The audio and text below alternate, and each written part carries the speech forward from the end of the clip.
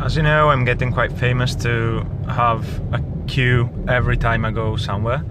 So here's today's queue, and let's hope it's quite quick. We are almost at the airport now. A bit late.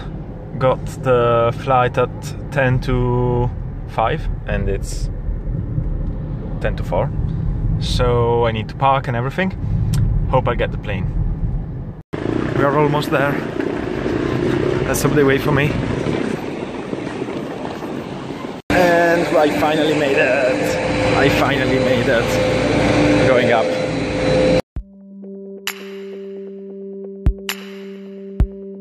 So we are here in a remote area of Sofia. I cannot tell you where, obviously, but yeah, you can see it's not the best part. And he's doing some kind of supercars. Now we'll go and see it, because it's really interesting. So, why am I showing you this chassis of a Corvette? Because what they do in here is that they get Corvettes, they take out whatever they want and they need to do their supercar, and then they just sell it as it is. Look at this. Do you want one? They have some, and they will have always more during the year, because they're planning to sell about 20 to 25 cars in 2019. So they'll have 25 chassis of the Corvette. And here we've got one, just to show you. And okay, this is the other very nice car, my opinion. And here we've got the second one.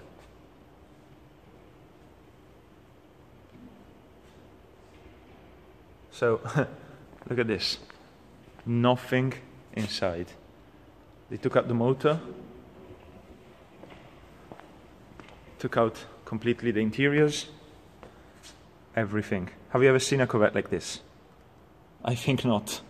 At least I haven't. And these are other parts that used to be Corvette.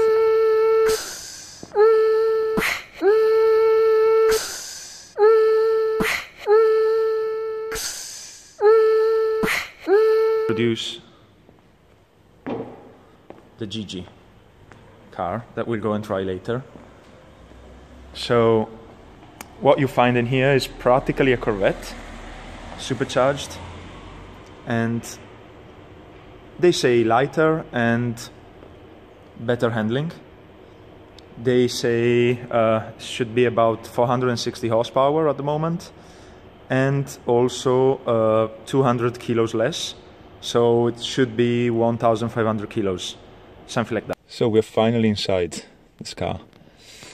The interiors are completely made from the Corvette, the actual Corvette.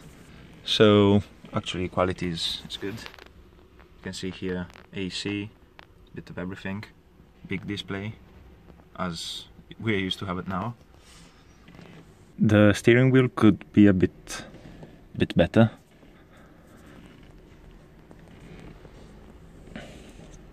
And yeah, the output is, you can see quite a lot outside.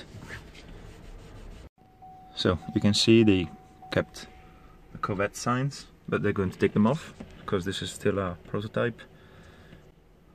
Let's go and see how it sounds. Ooh, sound is very good. Okay, so there are two modes. This is before. Okay, and then we go on the sport mode.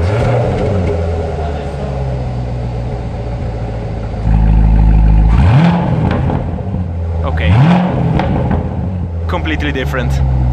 This is what we call some sound.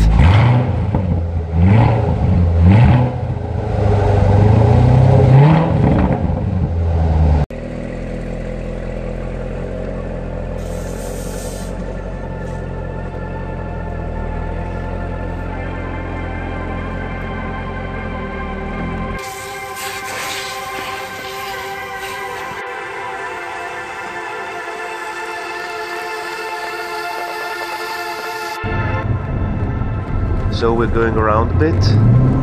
Actually, we should have done a real test of the car, but I've just been told that this car cannot go around legally. So what we're doing is just a tour of the block.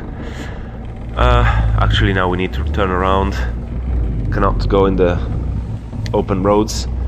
But I've been promised that we'll go soon to try a finished car with plate numbers and everything. So yeah, listen to it. Its sound is amazing and it should drive also very good.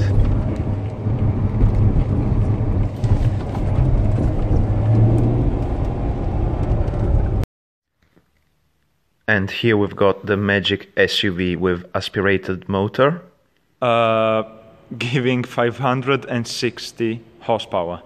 So try and imagine some years ago, when you would have seen this car, you would have said, who wants 560 horsepower? Nobody probably.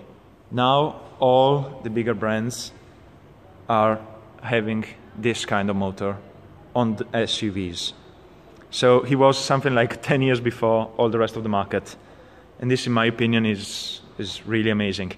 And have a look at these Lamborghini Murcielago rear lights. These are really amazing, in my opinion, to go and get the Murcielago lights to do a SUV. And sorry, it's not so clean, but they're not using it so much at the moment. These are 1-2 and 1-2. So this is amazing to think that they thought about this some 10 years ago. The front is also very nice. I let you guess in the comments whose front lights are this. It's quite easy actually.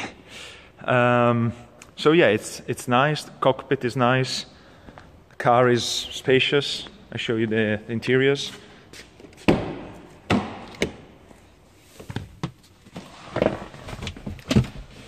So I like to show you this. I mean, it doesn't have sense. It's very high quality wood steering wheel. So yeah, they looked at all the really nice and quality pieces in here. Yeah, and as I said, would you have ever imagined to buy a 550 horsepower SUV? Probably not, but now all the major brands are doing it. So starting from the X6, X5, X6M with 555 horsepower and all the others. So yeah, this thing is pretty amazing and I really like it.